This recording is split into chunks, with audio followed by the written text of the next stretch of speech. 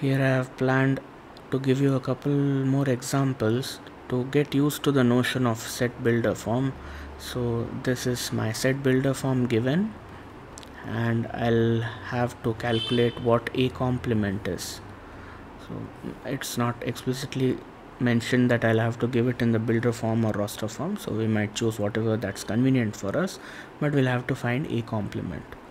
So a is given as the set of all y's such that y is an alphabet, and so this comma means and it has to obey both the properties. So y is an alphabet, as well as y does not belong to a, e and I, this little set over here, which says that y is not equal to a, y is not equal to e, and y is not equal to I, but y can be any other alphabet, and we'll have to find a complement.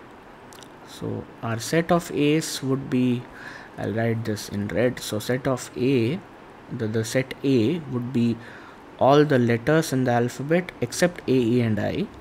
So maybe these are some letters, but I am not concerned with that. I am concerned with a complement. So a complement would be all the letters that are not these red ones. So they will be precisely a, e and I. So even without writing a in the roster form, we found out by the set builder form of a that a complement is equal to the set a, e and I. So this turned out to be an easy exercise. We didn't have to calculate a separately. So another example I'll give you. What I've written down here is because in the last video I did a lot of examples with numbers, so here I thought I'll give you some alphabets as examples. So again, set a, this is a different set. A is the set of all x's such that x is a letter in little, and b is a set of all y's such that y is a letter in the word, I am not writing the whole thing, in the word title, and I'll have to see what a and b are in roster forms. So what is a? So a can be any of these letters, so it can be L, it can be I, it can be T, and I won't write T again because we don't repeat things in a set, it's just a collection. So there's L again and there's E. So a can be any one letter among all these four letters, or x can be any one among all these four letters. So a is this set, we have LITE, and what is B? Well, B is the set T, I, and T again, so we leave that out, L, E. So B is this set. So do we see something interesting here? We see that A is equal to B, right?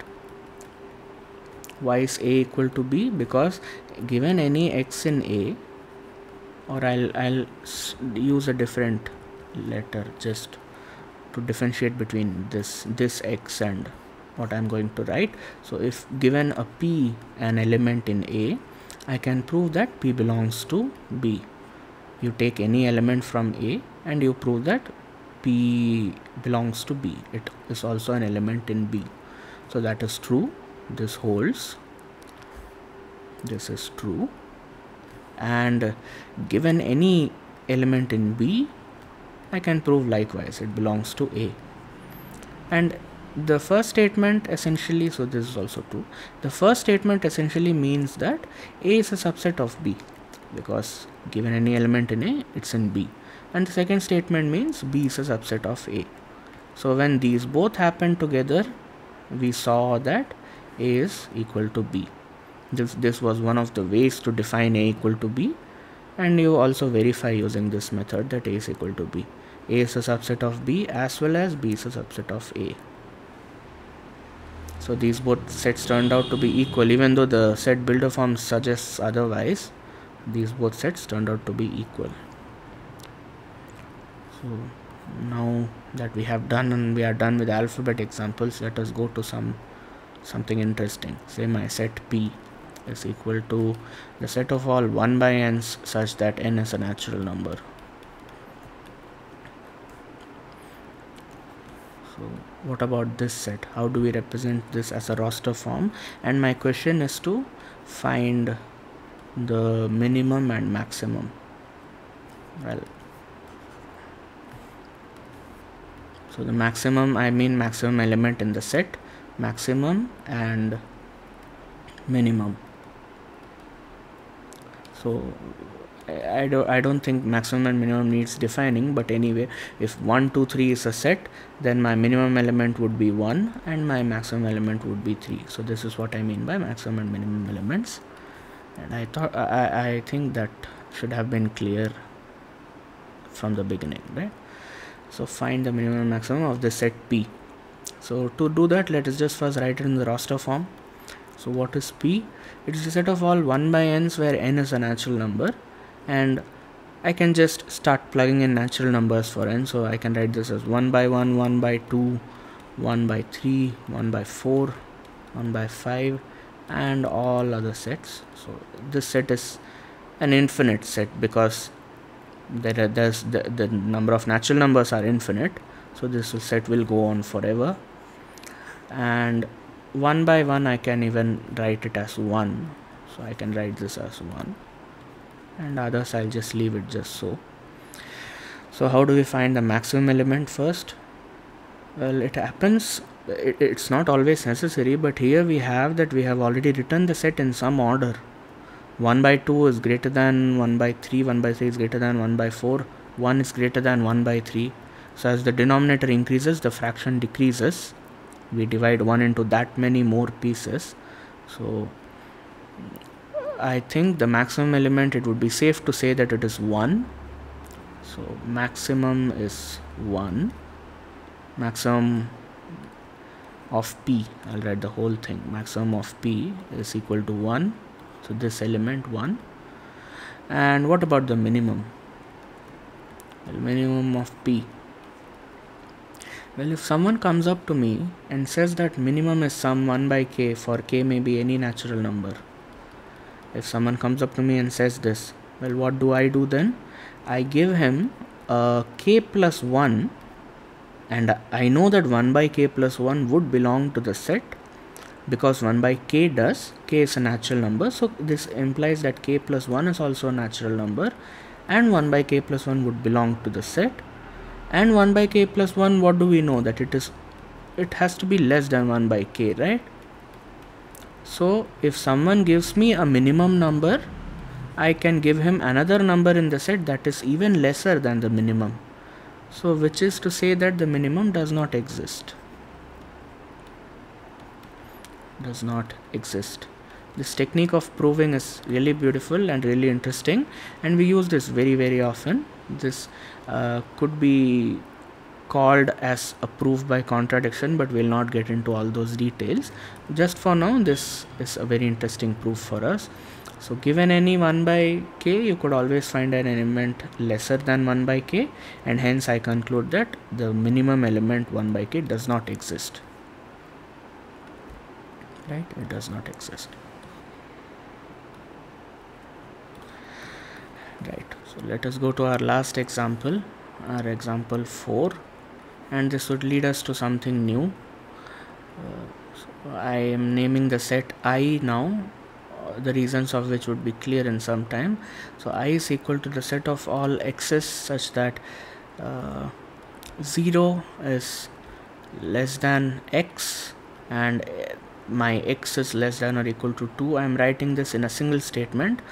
So and x is belonging to a real number, x belongs to a real number. So what will this set look like? So this statement I have just written, 0 is less than x or less than equal to 2, actually means two separate statements. It means that 0 has to be less than x, and as well as x should be less than or equal to 2. And if you had to spread this further, this itself means two things: x is equal to 2 or x is less than 2, and this 0 is less than x and x is less than equal to 2. So this is and this is or. One should note these things. So anyway, we have done quite a lot of problems like these, so we kind of take it for granted that 0 less than equal to x or less than equal to something means the same for everyone, but we have to define it properly. Anyway, what does this roster form look like? How do I list the elements of the set explicitly? What do I do?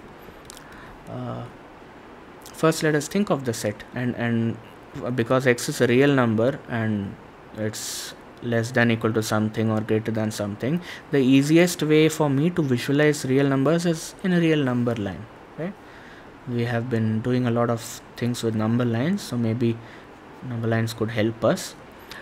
And how do I say which elements are lying in the number line? Well, I use a line on top to indicate what happens, but I'll have to be careful because all these numbers are included. I know x is lying between 0 and 2, but when it comes to 2 has to be included.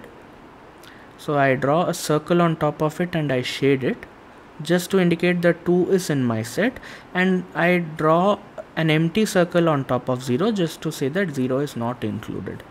So this means 0 does not belong to I, and this means that 2 belongs to I. These are just symbols to denote what I mean. We will formalize all these notations in our further lectures, so you need not worry about it. Probably in the next lecture we'll get to the depiction, the diagrammatic depiction of these things. But for now, I think I have an idea of what the set is, so maybe I can try to write it down. So maybe I can say I is equal to, so where do I start? So now that's the problem we have. I cannot start from 0 because 0 does not belong to the set. And even if, say, I start in the descending order, I start from 2 and I'll have to write 1 here, but what about all the elements in between? So what about 0.5 or 1.5, this element, or what about 1.25 or 1.75 and 1.9999, how many ever 9s you want. So all these elements, so there is no next element to 2 in our list. So we see that it's not possible to list the elements in the way we are used to listing these. So we use a very specific a set of notation, and this leads to something called intervals. So an interval between 0 and 2 will have a specific notation. Maybe I give you that it looks something like this, where 2 is included and 0 is not, but we will look at this in our next lecture. So see you there.